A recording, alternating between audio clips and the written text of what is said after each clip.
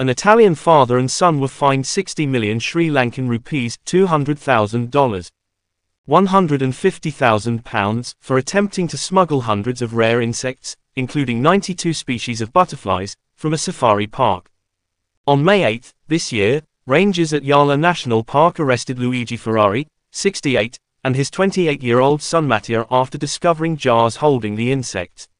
According to investigations, the individuals used animal attractants to draw the insects and intended to chemically preserve them using wax sachets.